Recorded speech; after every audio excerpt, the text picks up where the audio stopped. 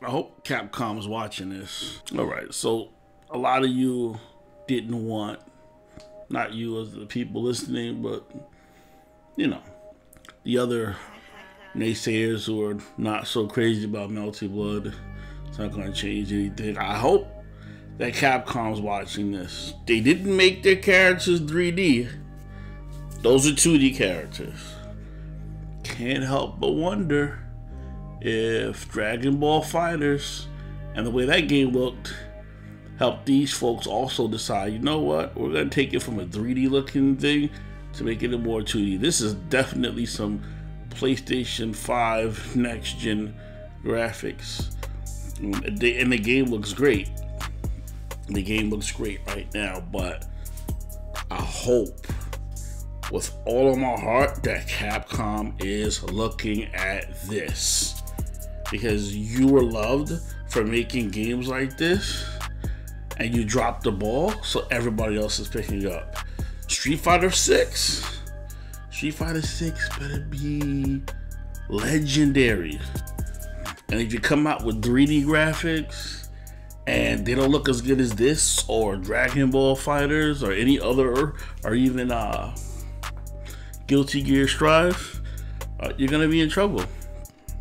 So Capcom, you need to delay it as much as possible. This is the new future of fighting games. There's gonna be more and more competitors, maybe not with as much backing financially as a game like this one, like ProjectL, but certainly this is the future of fighting games.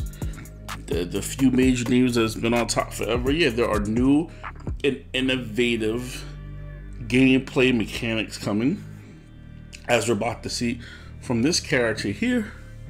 I mean, the whole idea that they're doing with this character, this time skip motion thing, where this guy does combos and he can return to it, his move at any time, it's pretty dope. It's pretty dope. I've been playing a lot of fighting games for a long time. I haven't seen it. I don't deny that it exists elsewhere. Now, there's the other thing where this could be like the best thing they have to show, because that happens a lot with fighting games, where this is the best thing they have to show, and they show that in the game. The rest of the game's not as hype. Or this is just a shadow of the type of creativity they're bringing into fighting games. And I can imagine this game probably has a lot of characters that they can work with. So I'm pretty excited for this game. I say excited. I shouldn't say excited. I'm looking forward to what else this game brings out. I'm still not completely sold on it.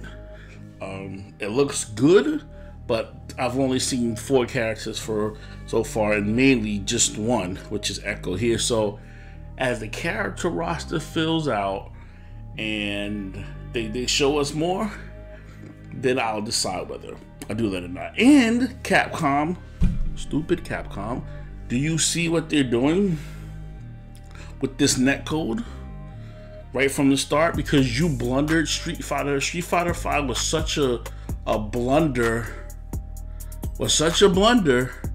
that other people picked up on the importance of making sure they have good netcode.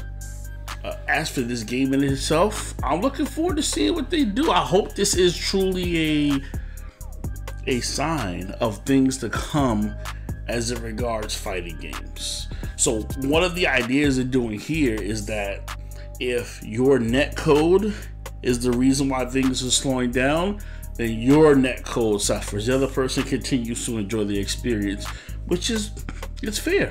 It's pretty fair.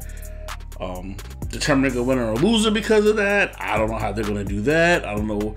I guess they'll see if someone rage quits and loses, but these are the things we've been asking for. So Street Fighter 6 cannot be less than this. Thank you, ProjectL. This is Deep Mind 255 out.